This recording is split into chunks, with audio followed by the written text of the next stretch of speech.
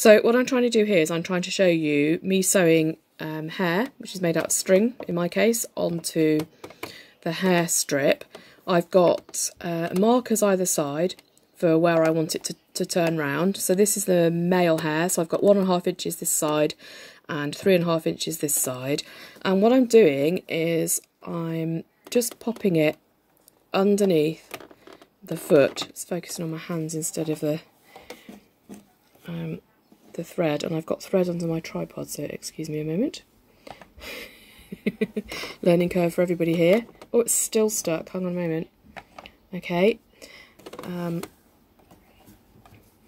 So I'm turning it round at this. It doesn't have to be exact, depends how neat you want to be. I'm looking for a shaggy hairdo look, really. So I'm just sliding it underneath the foot, not lifting the foot or forcing the foot in any way. I'm just sliding it under about 3 or 4, and then just making sure the strip is not gone off askew. And then it focuses on my hands, doesn't it? Then I'm going to sew along, see if I can get it to zoom at all. Sew along that little strip of, if you have a look now, you see the needle is there. Smooth the needle so you can identify it. There's the needle, look. It's down because my machine does down as default at the moment, and you can see the sort of 4 lots of string in front. So what I'm going to do now is sew over those. I've got 2, I'm on 2.2, and I can't get my camera to stand straight. So it's C6 camera angles there, except you can't see it, can you? Sort of see it. If I put my finger here, will it focus on it? I don't want it to focus on my hands. I mean, really, I'm just sewing, but what I'm doing is making sure that it, or trying to make sure that it goes through every piece of string. I'm going to go back over this later, so it doesn't matter if it doesn't quite catch every one. I've got a ball of string here. Let's go again. So you can see how this now, can you see how this is now not quite central? So as I put the next lot of string in, I'm going to centre that strip back up. This is a tripod from the pound shop for a different phone. This is how it is, isn't it? So I'm talking about make do, really. So there's a few more in. I'm not worried about the knots because I quite like this to be a sort of a tatty do. But if you could use wool without knots if you wanted to have a sort of tidier affair. Okay, so I'm going to pull this back so that it's all sitting nicely. It's quicker when I'm not trying to video it and talk to you. There, so that's how it's set up. But I do need 2 hands to sew it, because if I don't, and I bet you it won't do it now, if I don't use 2 hands to sew it, actually that's not too bad, but what tends to happen is that the string tends to open up, and you can see the fabric underneath. It doesn't sit next door to each other if you don't use the 2 hands. This tripod is getting wonkier and wonkier. I don't really understand why. Not my skill, the videoing bit. Right, so let's do some more. And you get the gist. It's not difficult, it just takes a bit of time. So I'm making sure that on the left hand side here, that where it turns round, where it does the return, is up against this tape, which is at the 3.5, and the same on the other side. That's it, put your hand over the lens, Anna. Same on the other side. And for the male hair, we've got a sort of fringy area and a I'm not tripod over, and a back area. So what I really need is some video editing software, because I'm saying all the right things and showing you all the right stuff, but there's a load of other stuff going on in between, hey?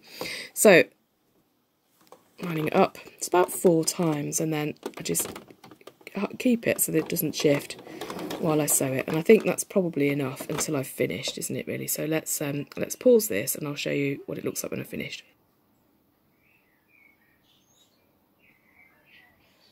Okay, so now I'm close to the end. I'm just leaving a little bit on the end, so I've cut these about 1/2 inch longer than I need. And what I've done is I've sent the last piece, it's still attached to the ball of string at the moment, but I'm sending the last piece to the back of the head for the male. So his fringe is all loopy, and the back of his head's going to have the last chop. I might chop the loops at the back, we'll have a look in a minute. So that's kind of the end, and what I will do, see if I can do this without... Okay, so what I would do now is I've got my needle just in the fabric, just beyond the string, and I'm going to turn it round. I've given up on the tripod, I'm using one hand to do stuff and one hand to hold the camera now. So there, if we look quite closely, you can see that the stitches are sort of small enough to catch most of the string. I mean, it depends what kind of wool you're using, etc., wouldn't it? But look, they're about the right size, and you can see that in most cases they have gone through the middle of the string. However, the string is in 2 strands, and it may not have caught everything. So what I'm going to do now, I've just literally just turned it round, turned it round, and I'm going to sew back up the length, making sure it stays flattish, and then I might even go a 3rd time just to make sure it's all really secured. So I'm going to pause the video while I do that, and then you can take a look at the end.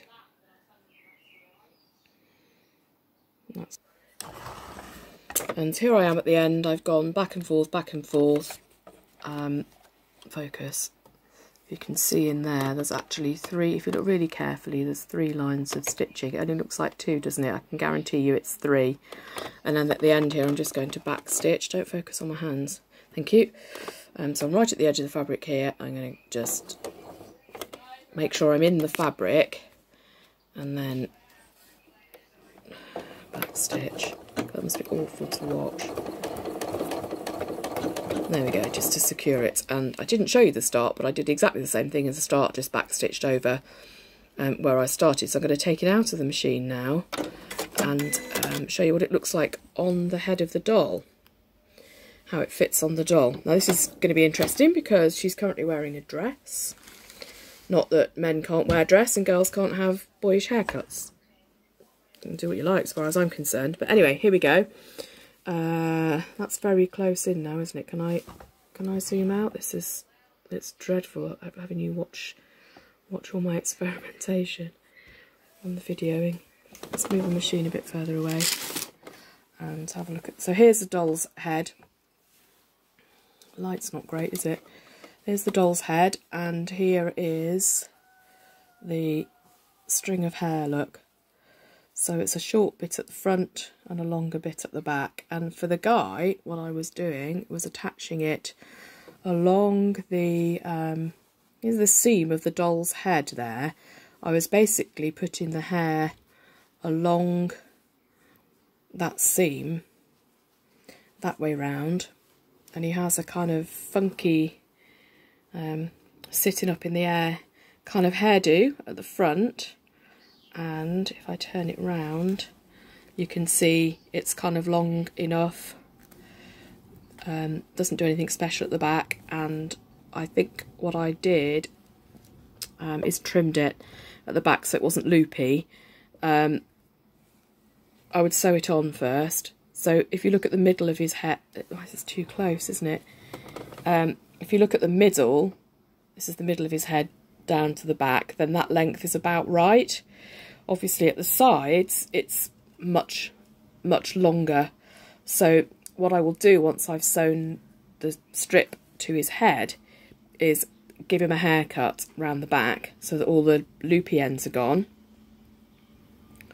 and it's just straight hair at the back. But I mean, you can style it how you like. I'd quite like the kind of funky loopiness at the front.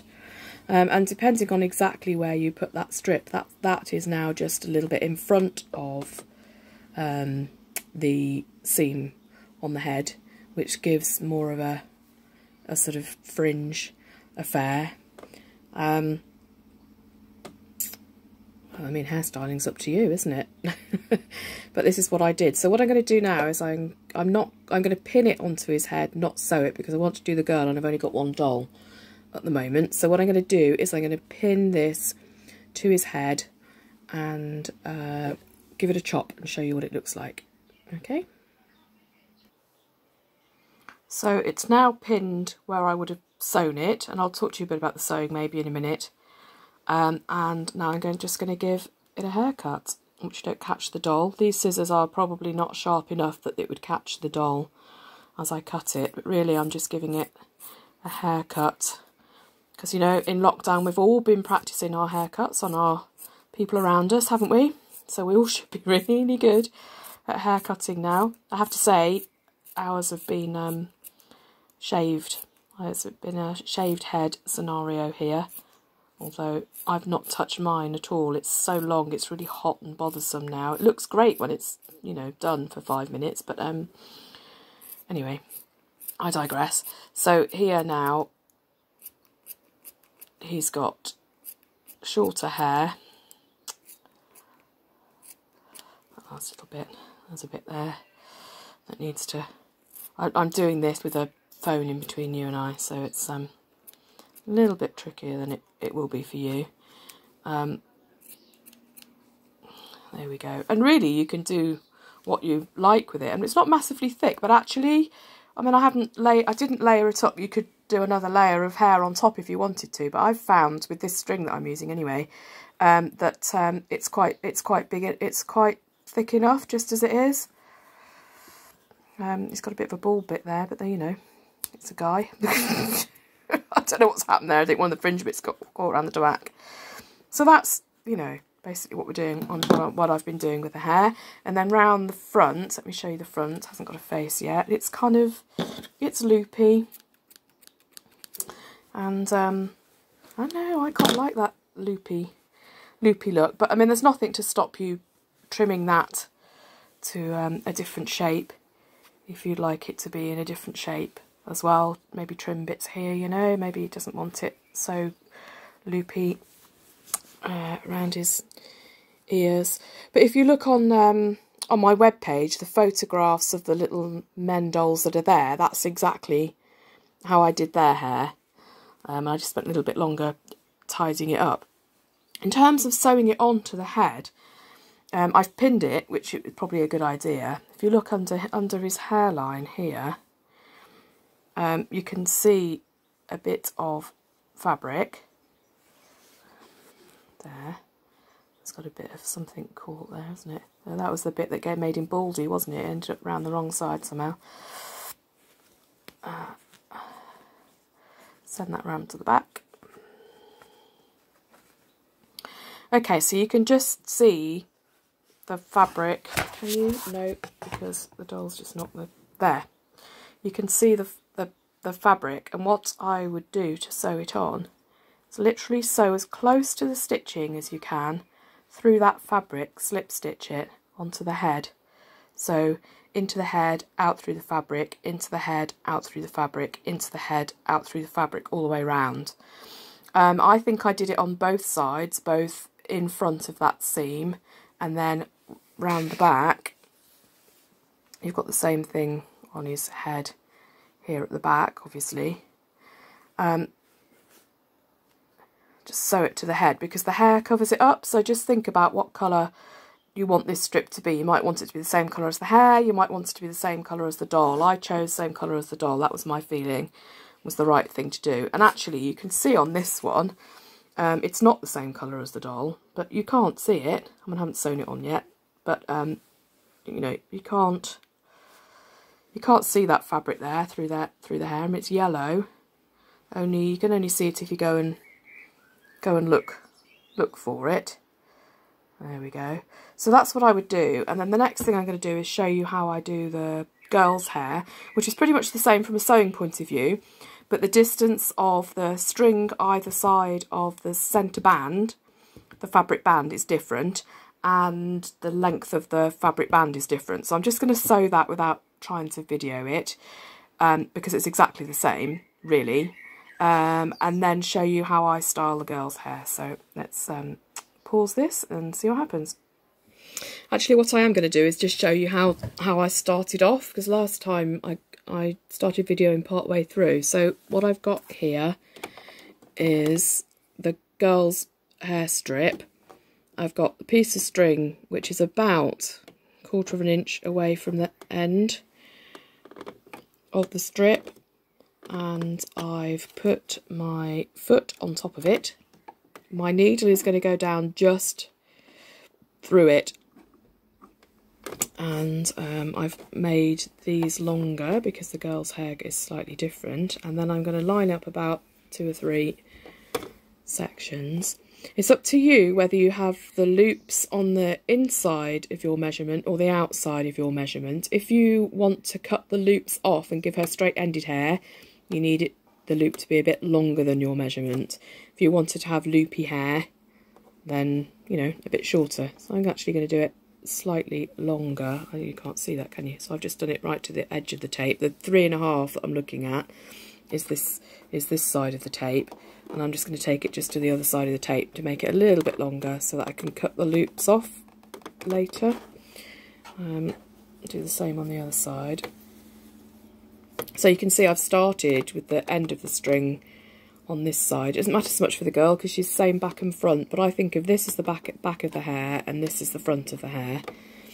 And so I've just put a couple under at the moment. So what have I got? 3 under there. And then I'm just going to do a little bit of forward and back to get it started. So a few forward, a few back and forward again. So now I'm just going to carry on completely as before, and I'll catch up with you when I've done it. So here's the doll with the male hairstyle, and remember we did a strip which is sitting on his head across this way, basically through the seam of the doll's head, and the front was shorter than the back. So the strip, let me show you it when I take it off. The strip is, if you look at the side with the fabric on, uneven. So there's more hair this side than that side, and I've given you some measurements. There'll be some measurements on a document to accompany this, hopefully later on today. So the girl's hair, this is the girl's hair. One-handed I'm doing this. So she has even amount of hair both sides of the strip, and instead of putting it along the seam of the doll's head here, I'm going to run it from front to back so that she has a centre parting. And again, I'm just going to pin it, but here she is, look, with her hair and her centre parting. How far forward you put it is up to you, however far forward you'd like. Again, I'm just going to pin it, pinning it through the seam. I'll show you the back in a second. So what I designed for the girl was for her to have bunches. Well, I suppose if you didn't want her to have bunches, you could make her much like the male hair and put plaits in or whatever it is you wanted to do. So this is the front of her hair. So she has more of a, I think that's a bit more girly than the curly fringe, short fringe of the other one. If we have a look round the back, we can see, actually my strip's very long. No, it isn't. There. This just goes, you need to make sure this doesn't go beyond the base of her neck. Pin in there. That just needs to be in the nape of her neck. So I might need to just bring this forward a little bit more, smooth it out. So yeah, pin it before you sew it. Okay, so you can see now that the stitching, can you see the stitching? Is down the middle there, and she's got some hair to the left and some hair to the right. And that was literally me thinking of being on stage, because I did left and right, back to front. Forget when you video it, it's the same, well, this is working the same way around as I am. But if I was teaching you and you were looking at me from the stage, I had to have done that the other way around. So you can see where my expertise is, and it's not in videoing. Right, so the next thing I thought I would do is tie her hair there, and also, I'm not quite sure what this bit's doing, where this bit belongs. It's got caught up somewhere. Let's call it that side. And also here, tie them up like that, which gives you head coverage, keeps the hair covering the head, and when you turn her round, sorry, it doesn't work very well, does it? Gives her a little bit of a, there, gives her some bunches. Maybe I'll tie that up and show you again so you can see her bunches. Okay, so here she is. Here's the back, and it's been pulled into little bunches at the sides, and you can see that it covers her head quite nicely if you're careful as you pull the bunches in. I think the fact that I haven't actually sewn it on made it a little bit more difficult for me, but there we go. And this is what she looks like round the front. So she's got centre parting. I've got the angle right. She's got such a very fat face at the moment. And here's her little bunches, so you could make those longer if you wanted to. They're loopy still. I quite like that little loopy look. It looks like a proper child with a tatty hair to me. I always had tatty hair when I was a kid. I don't think it's much different now. But you can neaten that up as you wish. You can cut the loops, give her a trim so it's all nice and straight. I do it after you've sewn it. So you can see here's the strip, and just like before, you sew the strip to the head before you attach all the bunches and everything. Sew the strip to the head, and this end here, what I would do when I was sewing it would be to tuck it underneath like that, sew it down rather than chop it off. If you chop it off, you're always looking at fraying edges and bits sticking out that shouldn't be, so I tuck it under like that when I sew it down. There you go. So hopefully, despite the fact that it's not that tidy and that I'm not very good at videoing, etc, etc, you would be able to, from that, with a document with some measurements and instructions on, be able to make the doll's hair, hopefully. The smaller dolls come out at about 75% or size of the big dolls, so I'm going to use that as a working hypothesis, and then at some point I'll make a smaller doll and absolutely check that the smaller ones do work to those dimensions. So that's the hair. Hopefully that's helped you work out how I do the hair. I've got faces to do, I've got trouser and shirt to do, and pants. I'm still working on a really good way for the pants. I've got a pattern for the pants which is on the website, and it works. I did my first ones with like a shearing elastic, 1 row shearing elastic around the waist. I've also suggested you do a turnover and put very thin elastic in the waistband. I'm looking at doing some with stretch, because if you make it out stretch, the edges won't fray and you don't have to put the seam allowances on, and they literally just stretch on and off. But I'm a bit short of stretch to show you that just at the moment, so I'm hoping to do that to double check that that theory works. What else? Well, you let me know if there's anything else that the instructions and patterns and the current sort of video attempts are not covering that you need help with. Okay, I think that's it for now. Thanks for watching.